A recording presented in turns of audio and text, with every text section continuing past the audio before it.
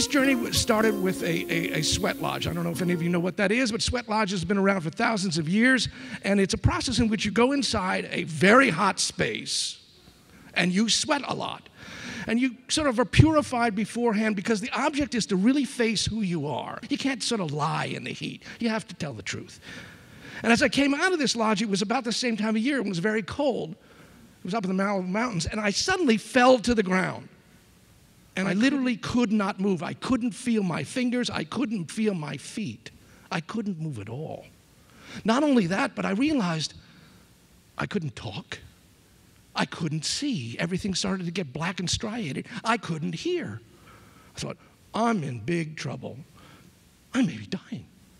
So I tried to do everything I could. I tried to hold on. There was nothing to hold on to, but sort of interiorly in my imagination, I tried to hold on to myself as much as I could. It's like holding your breath. If you all held your breath at this moment, for a certain length of time, you can hold on, but finally you can't.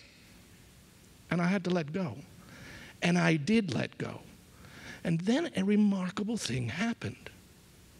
I felt at incredible peace, incredible ease, amazing release. And I thought, whoa, is this what death is? And then I started to say, wait a minute, but I'm conscious. Well, if I'm conscious, I could think, what's going to happen next? Now, my parents told me there was no heaven or hell. I don't know about your parents. But when I was in school, I read about heaven and hell, various books and various movies and various images I thought, what if there is a heaven and hell? And I hadn't been the best of all human beings, so I figured if there is, I'd probably end up going to hell, which is exactly where I went. I went to my version of hell. It's horrific, and we don't have time to tell the story, but the point is I was in hell. But suddenly I realized in my own hell, I couldn't feel anything. My body was gone. This was all just imagined. Hell was merely an imagined idea. Like any idea, like a cloud. An idea is like a cloud. It'll change in a second if you let it go. And that second I let it go, and hell was gone. And then it went on what's called a classic near-death experience, in which many people have had these, sort of traveling through a kind of strange, grayish, cloudy space, and there were beings to my right and left. I didn't know they were dead relatives or guides or something like that. And then I had another revelation. All of a sudden, everything that I'd ever learned about, that is, if this Jeremy, this particular character, everything I'd ever learned about, all the history I'd ever learned, all the television, the 100,000 hours of television I'd ever seen, all the games I'd ever played, all the people I'd ever met, all the music I'd ever heard, all the movies I'd ever seen, they all happened instantaneously in a nanosecond. I saw everything that I knew. Everything in a nanosecond. Who created this? What was this? And I realized that too was an illusion. And as all history suddenly dissolved, I saw what was going to happen to me. What was going to happen to me, whoever I was now, I was about to become a piece of stardust. And I was in blissful ecstasy of perfection. I loved it. If there was love, to have love. It was an amazing, amazing moment of absolute joy and serenity.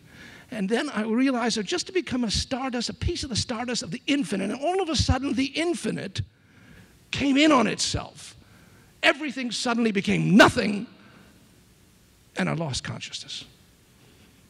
And then, like turning a movie backwards, ran screaming backwards from nothing to everything, heading down through the solar systems, and I was aware of, or whatever was aware, through the solar systems, down toward the planet Earth, down toward California, down to the Malibu Mountains, down to this strange body here on the ground. And I entered that body, and I returned to being Jeremy.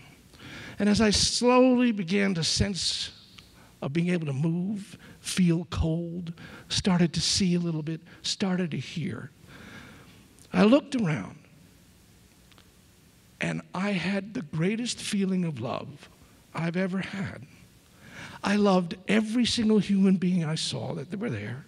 I loved the space we were in. I loved the cold that I felt. I loved the water. I loved the air. I loved everything around me. And I realized what an amazing miracle it is to actually be here right now and be alive.